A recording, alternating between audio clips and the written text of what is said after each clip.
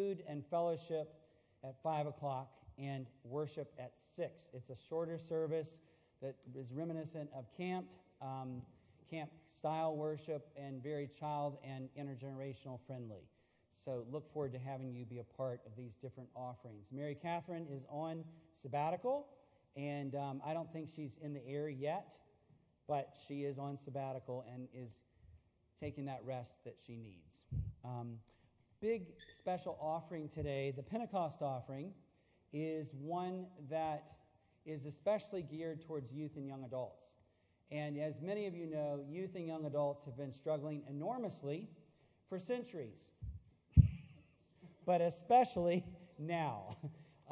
The rise of devices and distance learning and all that went with these last few years of COVID has made it especially difficult. And so these ministries are powerful and important, and this special offering is, as you can see in the insert, it goes into detail of where the money will be used. 40% of it here in this church and the rest around in various ministries. Please sign in with the friendship pads, and if you have a prayer concern or a desire to talk to a pastor or an elder, please write that on there, and we would love to meet with you. Now, as you can see, we have some red in the room, and you may know about Pentecost. It looks like a bunch of you saw the memo of red, and that's great. And this is one of the few times red shows up in our liturgical calendar. And it is a very special time because it is all about the gift of the Spirit. I had a professor once say the gift of the Spirit is something that the Presbyterians have not really worked with very much. We do it collectively and through our heads, but we're kind of afraid of that movement and that chaotic element to it. And today we will explore the gift of the Spirit together as we celebrate Pentecost and as we also gather to celebrate the Lord's Supper. So please join us now as we worship God.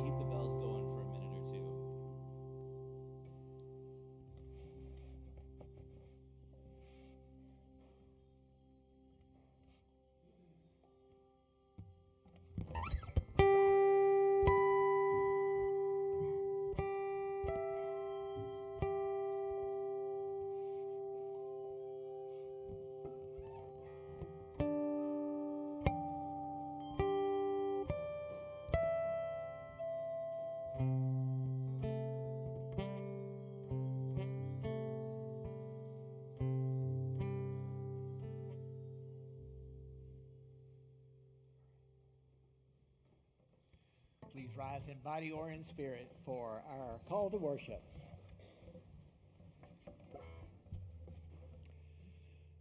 Oh, my soul, bless God. Beautifully, gloriously robed. Dressed up in sunshine, all heaven stretched out for your tent. You set the beams of your home on the ocean deeps. You make a chariot out of clouds.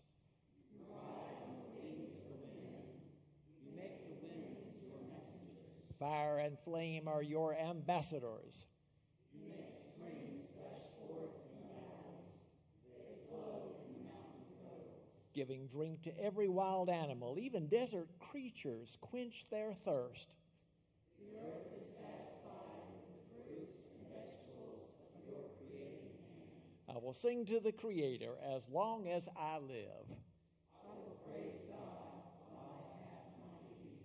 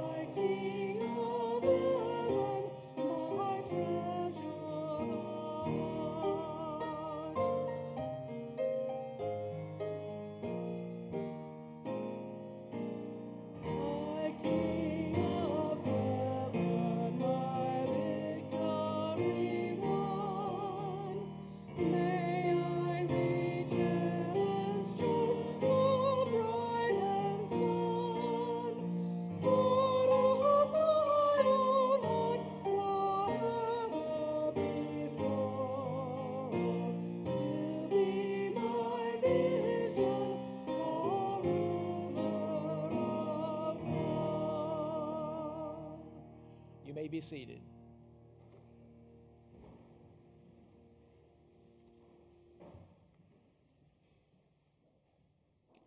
Trusting in the promise of grace, let us tell the whole truth about ourselves and beg God's mercy for the renewal and amendment of our lives using our prayer of confession and our guide to worship. Creating God, we pray, aspiring to be saved while we are in the world, transform our marvelous mixture of both weal and woe. We know the misery of falling and death, of the human shortcomings of pride, greed, and gluttony. When our perceptions are so shattered by the human condition, we are blinded and can hardly find comfort. Give us the joy of the risen Christ, lifting us by the touch of his grace. We trust that Christ calls us forth to live a full life of love, a whole life of trust, a life of simple abundance where love is our guide. Even as we confess our sins and shortcomings, may we find true peace and true joy and radiate it in the world in all things. O Lord, hear our prayers of confession.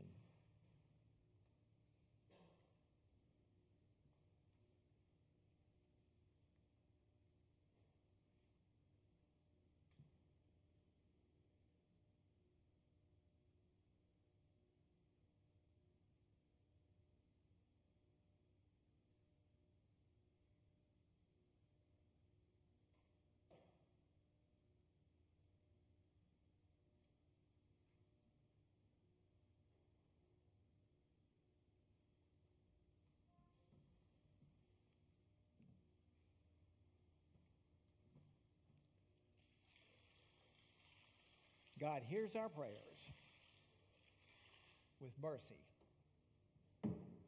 and with grace. Friends, all will be well through Christ. All manner of things will be well in Christ.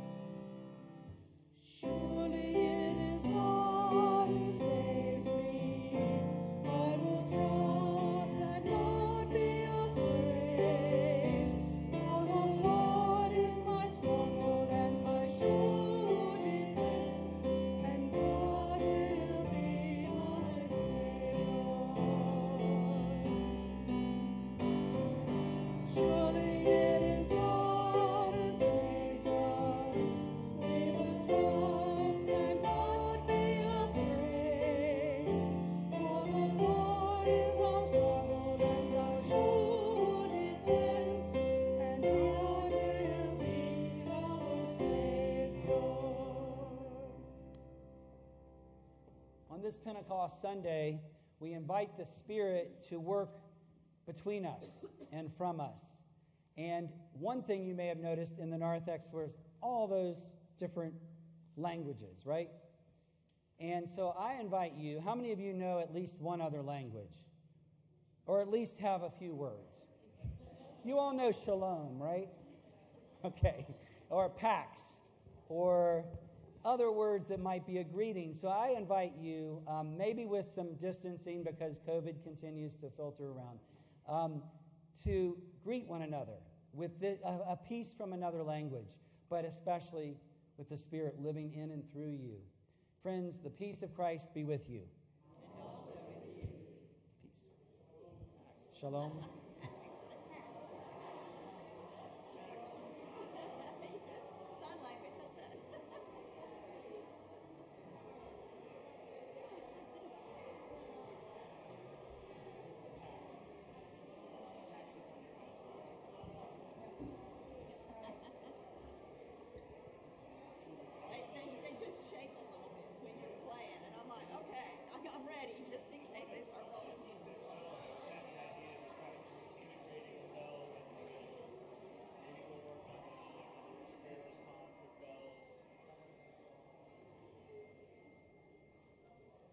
If there are any children in the church, I invite you to come down to the front. Children of all ages are welcome to come down to the front. Do I have any children? I know there's a couple. Here comes Harrison. Yay. Good morning, Harrison. You can have a seat right next to me. Today I'm going to read a story because we are talking about today's Pentecost in the church. What color do you see everywhere that a lot of people are wearing? And the paraments and the flags, what color are they? Red.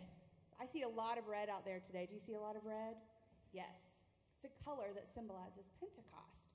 And today I'm going to read a book. It's called The Day When God Made Church. Have you read this book before? No?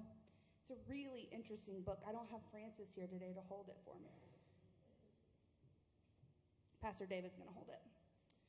It says, "We all gather and wait. Jesus is gone, and we are nervous. Everyone is curious to meet the one that Jesus would send us." The room is dark. Men, women, old and young, and animals wait. They wait for something to happen.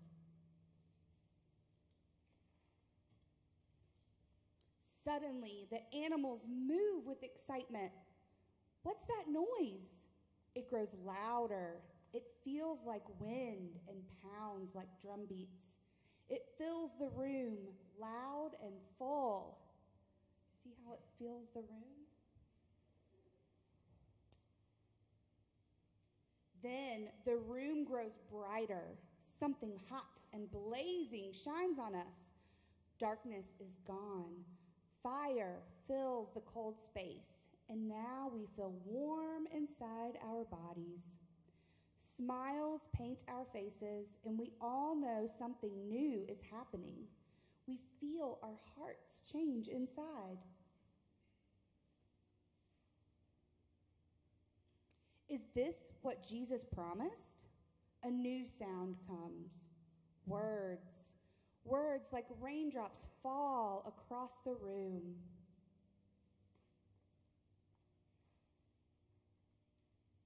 Some with loud sounds, some with quiet whispers.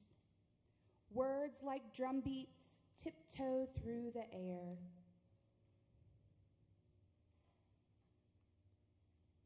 People crowd around. They hear the words. They recognize the languages. Something new is happening. The Holy Spirit has arrived. Everyone around me begins to ask questions. Who is this Holy Spirit?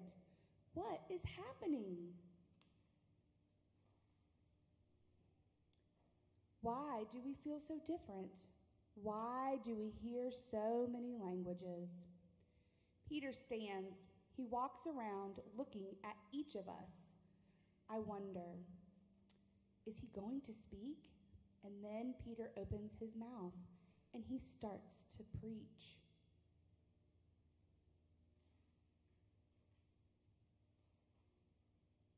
His powerful voice fills the spaces around us and between us. Friends, something new is happening. Jesus has given us a wonderful gift. Don't be surprised if you all start to preach and dream too. Young and old, men and women, we all are called to be something new.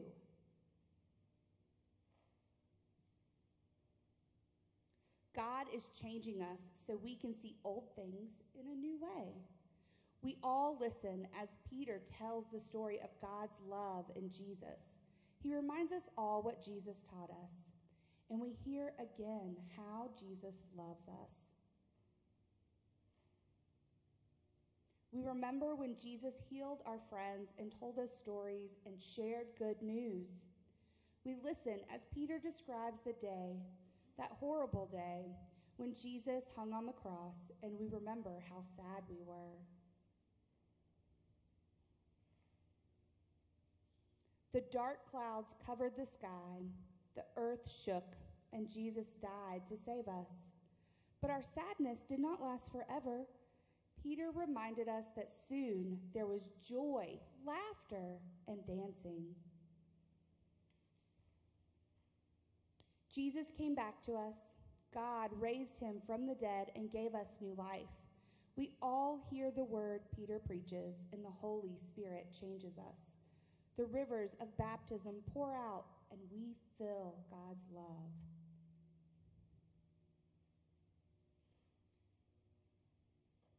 A love for us, our families, our friends, and even people who are far away. People everywhere. All hear this good news. We all begin this new life together.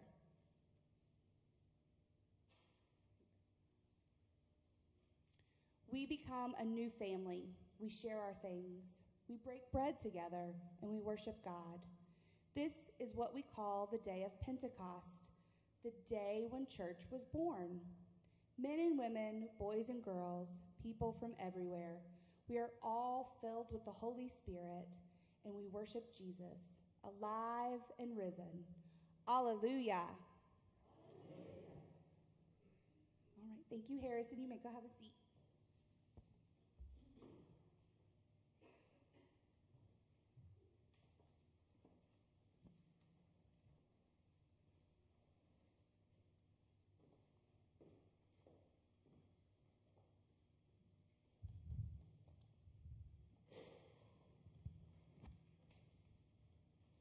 Please join me in prayer.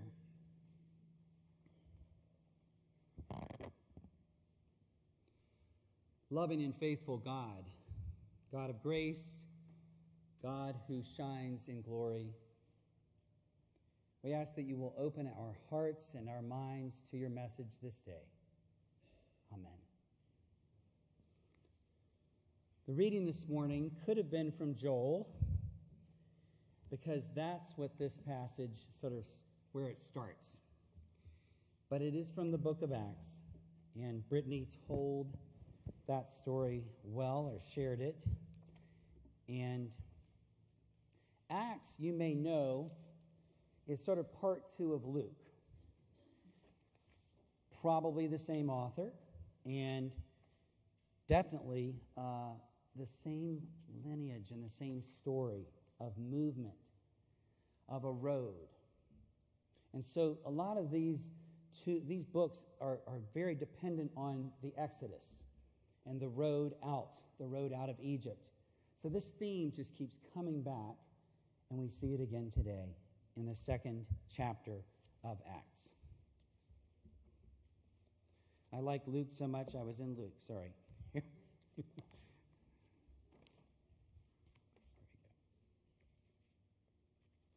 So the first chapter, we have Jesus appearing and offering the power of the Spirit and saying it will come. And we have to imagine how afraid, how upset, how disillusioned these early followers of Jesus were after his death and departure, and all of the persecution and potential murder that could come their way. So in this 2nd chapter, we begin with the day of Pentecost. When that day had come, they were all together in one place. And suddenly from heaven, there came a sound like a rush of a violent wind, and it filled the entire house where they were sitting. Divided tongues as of fire appeared among them, and a tongue rested on each of them. All of them were filled with the Holy Spirit and began to speak in other languages, as the Spirit gave them ability. Now, there were devout Jews from every nation under heaven living in Jerusalem. And at this sound, the crowd gathered and was bewildered, because each one heard them speaking in the native language of each. Amazed and astounded, they asked, "Are not all these who are speaking Galileans? And how is it that we hear, each of us, in our own native language? Parthians, Medes, Elamites, and residents of Mesopotamia, Judea and Cappadocia, Pontus and Asia, Phrygia and Pamphylia, Egypt and the parts of Libya belonging to Cyrene, and visitors from Rome, both Jews and proselytes, Cretans and Arabs. In our own languages, we hear them speaking about God's deeds and power." Everyone was amazed and perplexed, saying to one another, what does this mean? But others sneered and said, "They are filled with new wine." Friends, may we hear this message today.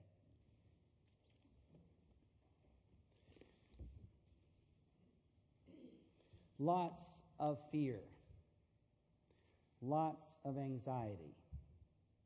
Does that sound familiar? Now, so this is why I didn't preach on Joel, because Joel is a prophet, and he's not going to give us too much assurance that everything's going to be all right. but Acts does. So I remember the fear and uncertainty that I felt when my father handed over our family garden for me to take care of. Fortunately, I'd helped for years, and almost everyone around had big gardens in their backyards. How many of you had a garden in your day in your backyard? And how about going back a generation, your parents and grandparents? Lots of gardens, right. So even before Victory Gardens, everyone had gardens. You might have had chickens and pigs too, right? Well, we also had a subscription to Mother Earth News. Have you seen that magazine? Okay. It's all the do-it-yourself activities of small farms, what they call out west hobby farms, things that you can do on your own. And I was reading it at age 12 and 13. And I learned all about composting. You know it's one of my favorites. And mulching. And my confidence grew each time I could bring something special to the family table. It grew with the fresh, sweet, and tart strawberries. It grew with the butter crunch lettuce. Have any of you eaten that when it was fresh? Okay, it just melts in your mouth. And how about zucchini? This was the age of zucchini. Do you remember? We couldn't give it away. It was just prolific, and you'd make everything out of it. Zucchini bread, zucchini dumplings, everything. There was enough to fill a bushel basket for our small family. So there's something pretty amazing about summer harvest and those first fruits and vegetables as a young person, where I brought it forth to the table. Something incredibly special, and it's especially special when you're 11, 12, 13, 14. Something is at work that's bigger than you, and you realize it. So this challenge from my father and this work was one of my early successes. It helped me to forge my identity. And all of us can appreciate those successes when we're children or adolescents, right? Think of your own. What did you do early on that you remember? Maybe it was a painting, something you knitted, something you built, a birdhouse, a dam you built for fun, horses you learned to take care of, all kinds of things, right? And we also learned that we could outgrow places where we may have felt insecure, anxious, or stuck. And throughout the Bible stories, God always is appreciating these first fruits, right? You know, God demands them, demands the first fruits, and that we bring them forward. So in that process of growing up, and in that process of discovering who we are, there is an act of God for us to find that calling that's deep within us and grow forward. So on this birthday of the church, this Pentecost Sunday, we celebrate the first fruits, and I added vegetables, of the church.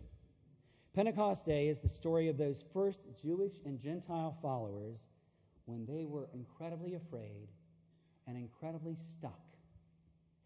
They needed to understand what had just happened with this death. What had happened? Now, how would they? With all these different nationalities and political concerns coming together, how would they make sense of all of it? What would they do? And this message today was not just a message for Israel that fit the old model, the old paradigm. This was a message of explosion. Like when a seed pod bursts and seeds go everywhere. Well, they did probably have all these anxieties that newly forming communities have. When the founder falls off, or when the founder disappears, or grows old and retires, or with Jesus was killed brutally. They had to ask themselves over and again, was he the prophet? A prophet like Elijah? And then the appearances start happening. Something was different here. Something was different about him. Was he going to restore Israel? That question just keeps coming up. Like Moses restored Israel when they were slaves in Egypt? Or like Elijah, where the promise just keeps coming? And then what do we do with that? Today it seems like we don't ask these same questions, do we? Like, which laws do we have to follow now with these Gentiles all around us? Do we have to keep kosher? Do we have to do all the cleanliness and purity laws?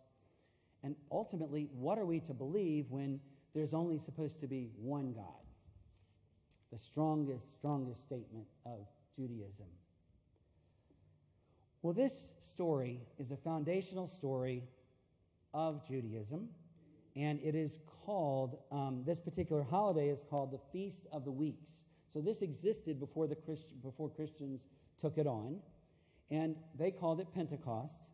And the tradition at this point was to celebrate and give thanks and bring offerings of the first grain of the summer. That first grain, and the wheat harvest was happening. And in Leviticus, it's also a marking of the giving of the Torah, the giving of the order that happened on Mount Sinai. It's all about bounty, loaves of fish, loaves of fresh baked bread, and the order that God intends for humanity. So, in the story today, there are some echoes of this, aren't there? There's some similar themes here. God giving those 10 Commandments to Moses. Well, think about the echoes. When God gave the 10 Commandments on the mountain, there was smoke and cloud. There were smoke and clouds around the mountains. There was a loud noise like a loud trumpet. And there were flames and fire and thunder. And then there was a voice. There were voices and a voice that reminded them of their freedom and that God was the one that gave them freedom. But now in Acts, God's connection with us is a little different, isn't it? It isn't through Moses the same way. Moses is still important, and the stone tablets are still important, but they're not on a mountain now. And the visit from God is not nearly as visually direct, is it? It's very indirect. It makes Presbyterians especially uncomfortable, right? Because we have our book of order and book of confessions to ground us and the Bible to ground us. But the Spirit is slippery and evasive, unknown, like wind, literally the wind. So, what we have here is a recasting of a vision of God. A recasting of a vision of God. It's another theophany, which is a vision of God, but this time, God is interacting not only with prophets and not only with Jesus, but through everyone in the room. Everyone in their own language. Jesus told them this would happen. He appeared to the disciples and he told them the Holy Spirit would come. It would also give them the power of the Holy Spirit. And now we have this strange occurrence, this very strange occurrence. Peter connects the event with the last days and with the prophet Joel. And he said, this will happen. It is like a wild, untamed story, and here it is now.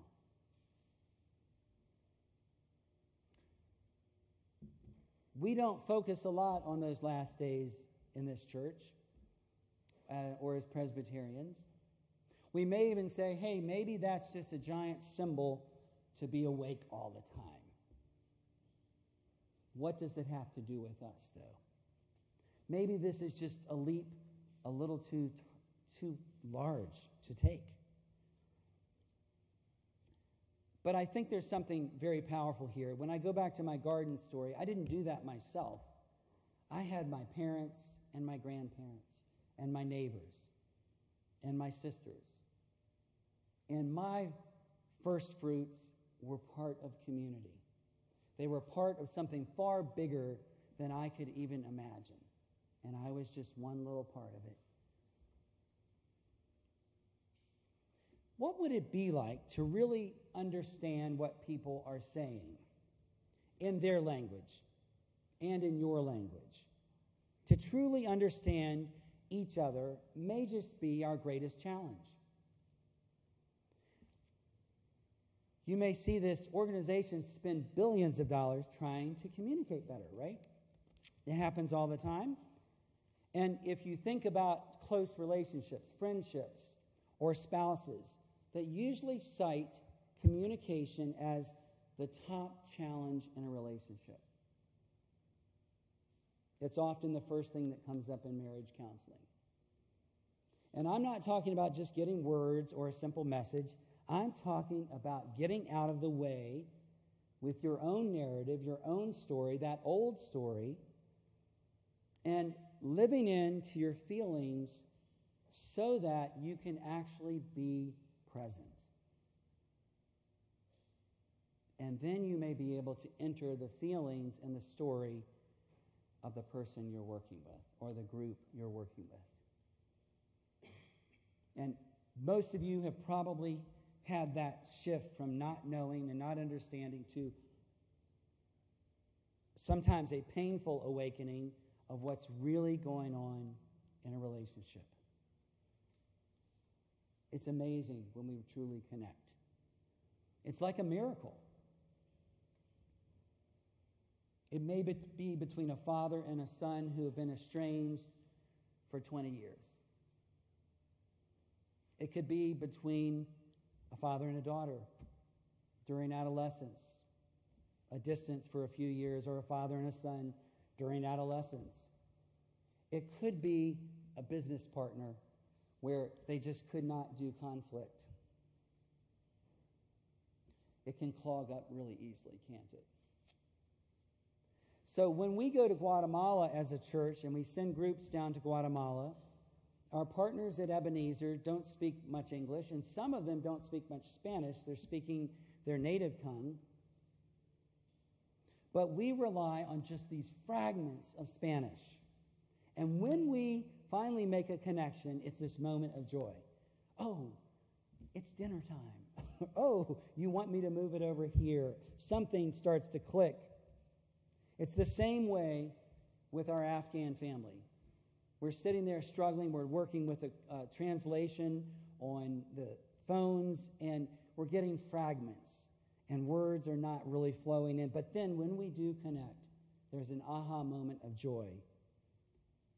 And this is a great obstacle. It's been the greatest obstacle with the support of our Afghan family. We need a translator. But when we think about being able to speak the same language, we do have to go even deeper than just English, don't we? We're watching body language. We're watching the feelings and being attentive to what is going on in a relationship.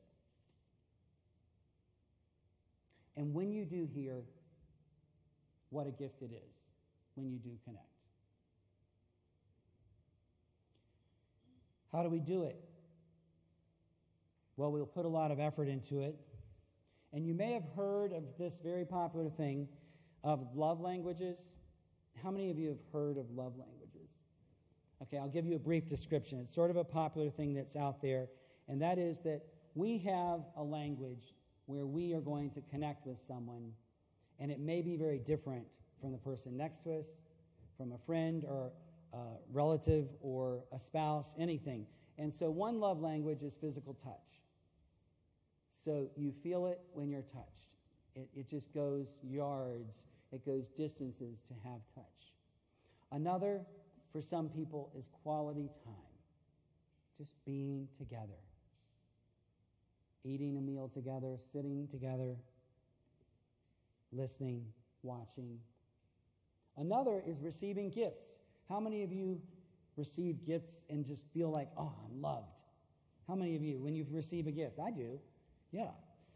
How about acts of service? When someone does something for you, they sew up a jacket that ripped, or they do the dishes, they cook a meal, they do the yard, they do their work. Incredible amounts of service build this deep connection. Another one would be, you may be doing all those things, but if you haven't said affirming words, some people have to hear it. They have to feel appreciated. They have to hear it in words. And I would like to add, as there's a billboard over in East Asheville that says, Food, the great love language. So the idea of sitting down together and eating and enjoying food together. But this basic idea is that when you take the time and effort to know what the other person's love language is, or what really speaks to them, all of a sudden, something happens.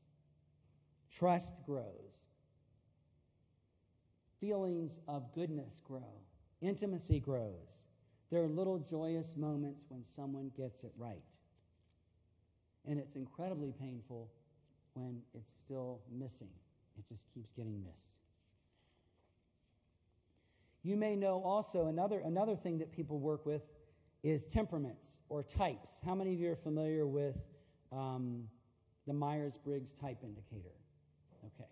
And another thing might be the Enneagram. How many of you are familiar with that? That's another one. Well, all this goes back to Galen, the Roman physician Galen, who came up with 4 basic types. And then they all would spin off. But the 4 basic types would be fiery. These are your super powerful people who sort of forge ahead and don't really look back much, right? So we'll give them the red color today, the fire people. And then there are the playful people who are happier to play and be in the moment and kind of go here and go there. And their color might be yellow, like a butterfly. And then there are reflective people who are sort of like the moon. They sit and they give back and they listen and they reflect. And they move a lot more slowly than the other two. And then there's the folks, their color might be purple. And then there's a group that is blue, and you may know what they are. They are the melancholics. They're going to feel everything very deeply, and they're going to sit with it, maybe for a long time. So rather than ridicule any of these or put any value judgments on them, the amazing thing is that they all are in play. And actually all 4 are in play in all of us. They're just to different degrees.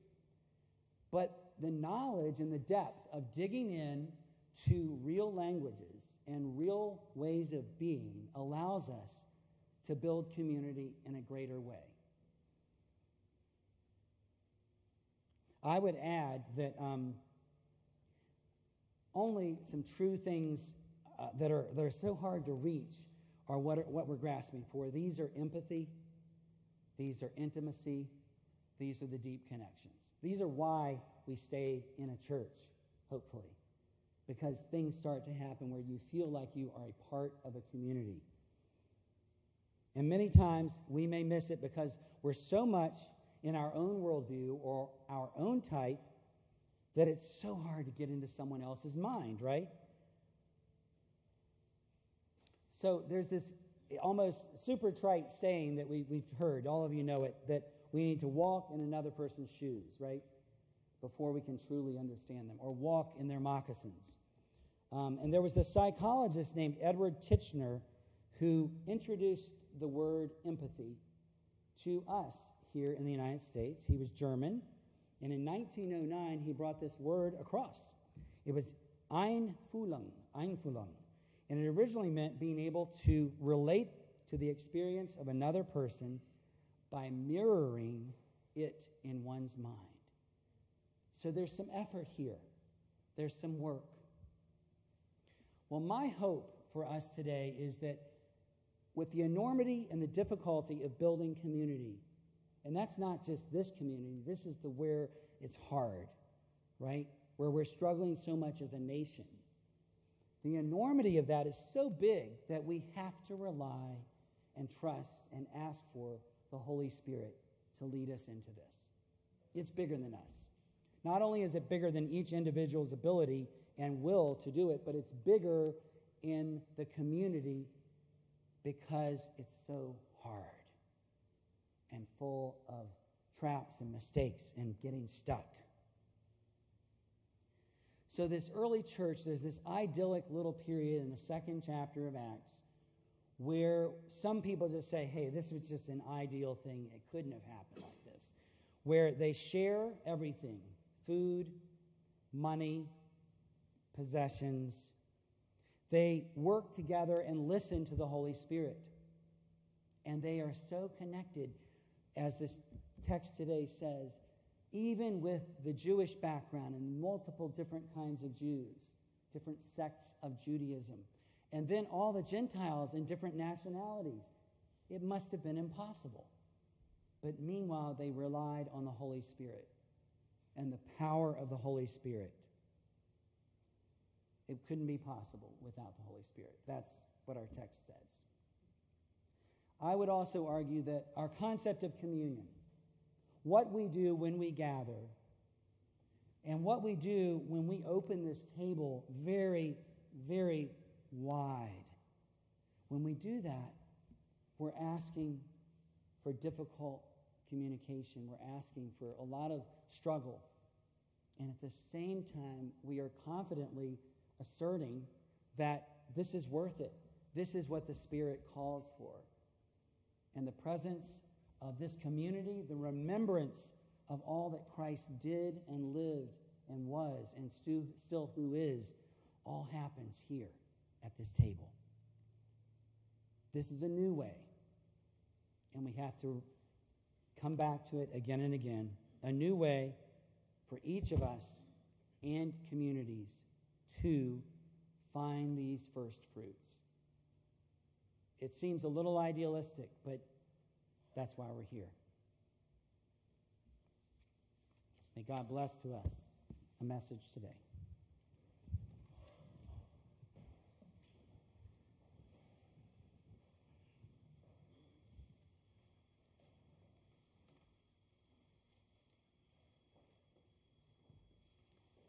Because God first loved us, we are made to love one another for the sake of the world.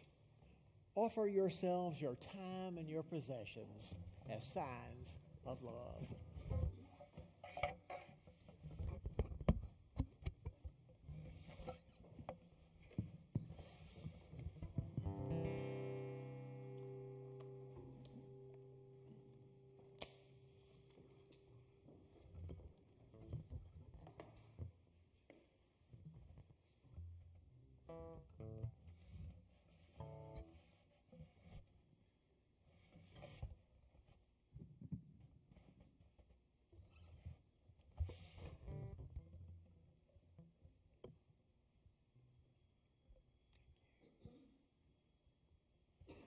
As the tithes are collected this morning, we're going to invite you to participate in our offertory. The refrain is in the bulletin.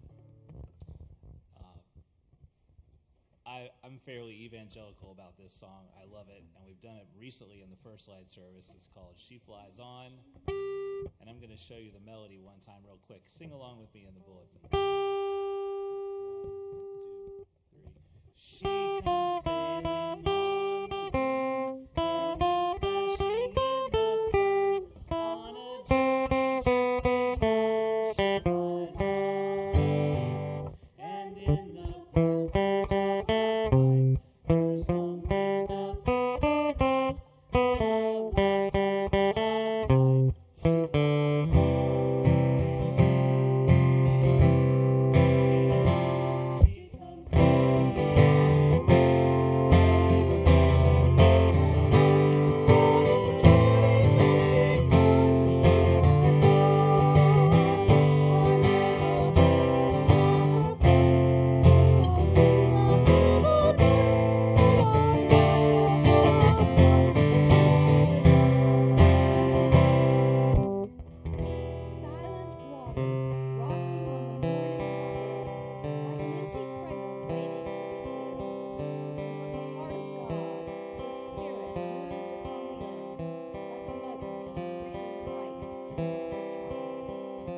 Many were the dreamers whose eyes were given sight, when the Spirit filled their dreams with life and form. Deserts turned to gardens, broken hearts found new light, and then down the ages still she formed.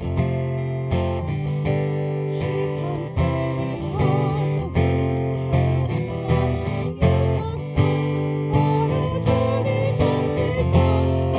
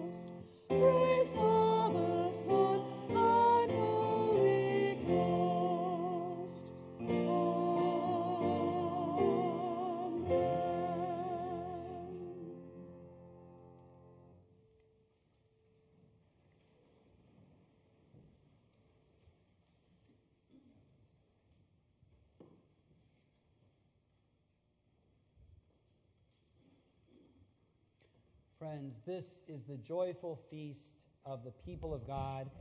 They will come from east and west and north and south to be at table with our Lord Jesus Christ. According to Luke, when our risen Lord was at table with his disciples, he took bread and blessed it and broke it and gave it to them. Only then were their eyes opened and they recognized him. Friends, this is the Lord's table, and our Savior invites those who trust him to share in the feast which he has prepared. As we gather around this table, the faith of all those who have gone before join us in this journey. Come to Christ's table this day, not because you must, but because you may. Not because you're strong, but because you're weak. Not because of an obligation, but because you seek a presence. Come and let us rejoice and remember all that God does for us. The Lord be with you. Yes, sir, with you. Lift up your hearts. Let us give thanks to the Lord our God. Divine Spirit, who hovered over creation and brought order out of formlessness, we praise your Spirit. You cast your seeds out upon the chaos, and pastures overflowed with flocks. Valleys brought forth flowers to welcome you. Mountains sang out their praises to you as trees clapped their hands. You shaped us in your image to enjoy and care for the generous gift of life, but we chose to walk the rocky paths, full of thorns, choking us off from your hopes for us. Prophets came to us with awakening words, speaking truth to power, hoping to lead us back to you in peace, but we sent them away empty-handed, scattering their words like breadcrumbs left for birds of prey. Yet you would not leave us lost and sent your divine Spirit, who filled Jesus with strength and wisdom, to seek us out and find us. He lived a new way of living and loving, a way of life that produces good soil, fruits, and vegetables for your way. So with those who have sung the song of grace and hope in every time and place, and with those who are just learning the words, we praise your name and join their unending hymn. Holy, holy, holy.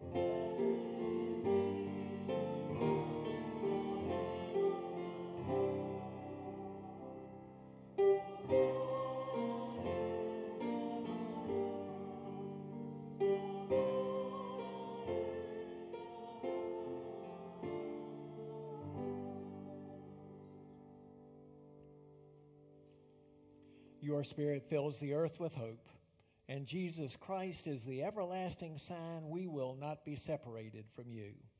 He walked the dusty paths, picking us up from where the world had cast us aside.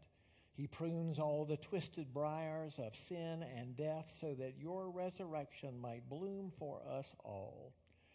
Sanctify us by your Holy Spirit, that we might be faithful in Christ's garden of hope, love, and beauty, modeling his behavior, trusting in abundance rather than scarcity, following his call as we are sent out to share God's fruitful abundance of the world in union with Christ's offering for us as we proclaim the mystery of faith.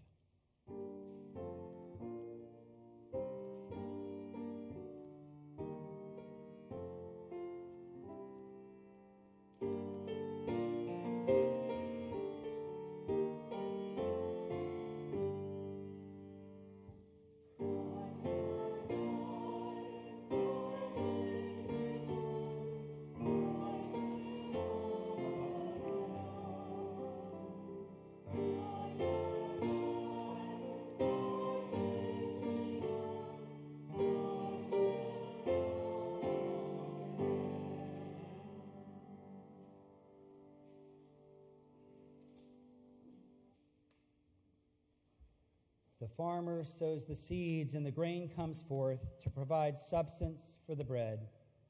The snow and the rain refresh the roots. The grapes ripen on the vines to fill the cup of life. Your Spirit gathers us these gifts and prepares the table for your people, who, blessed with your presence, go forth to bring hope and life to others, and who, set free to love, go to release neighbors and strangers from hunger, fear, doubts, and loneliness. Let us always gather with our sisters and brothers around your table of grace and peace, and satisfied with your goodness, we will join all creation in praising you.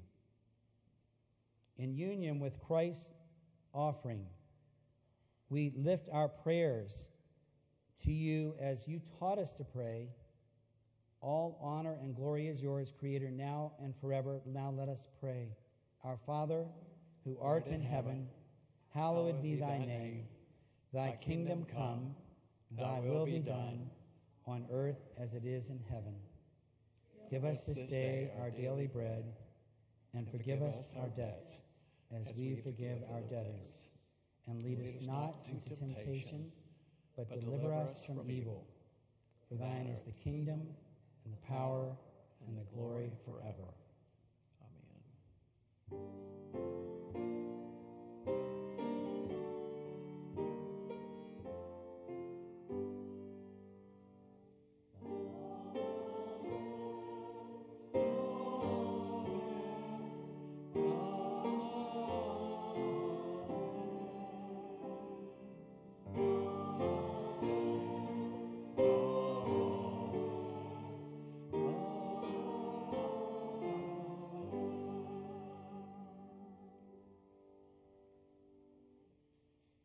On the night of his arrest, Jesus gathered in the upper room with his followers and disciples, and he took bread. And after giving thanks to God, he broke it, and he gave it to his disciples, saying, "Take and eat, this is my body broken for you. Whenever you eat this, do this in remembrance of me." In the same way, he took the cup, saying, "This cup is the new covenant, sealed in my blood, shed for the forgiveness of sins. Whenever you drink of it, do this in remembrance of me." Friends, this is the bread of life. This is the cup of salvation. These are the gifts of God for the people of God. Thanks be to God. Amen. The left side, as you come up, will have a gluten-free possibility. We'll come up in two lines and take our elements by intinction.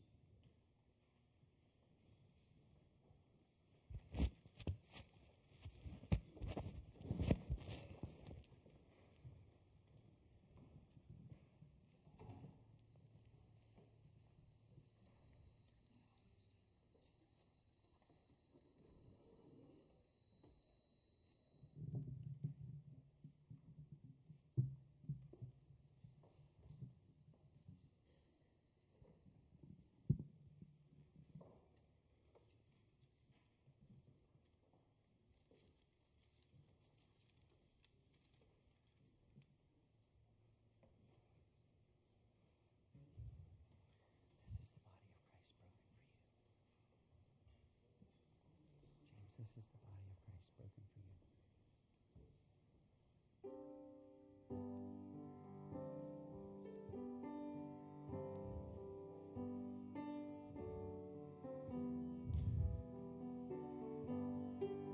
This is the body of Christ broken for you.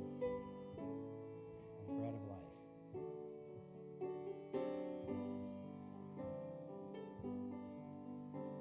Alita, this is the bread of life.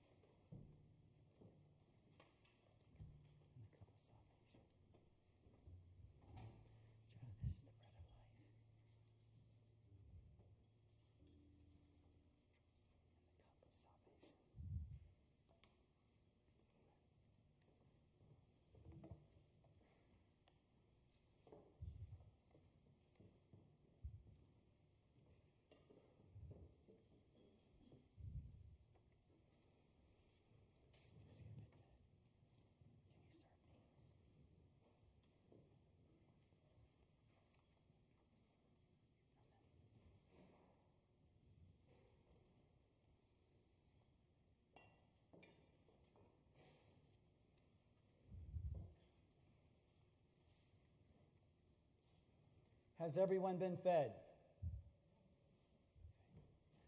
Please join me in prayer. Loving and gracious God, your food is the food of the Spirit that nourishes our body, our minds, our souls, our community.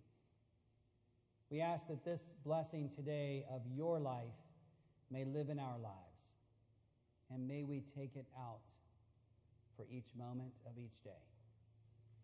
Amen.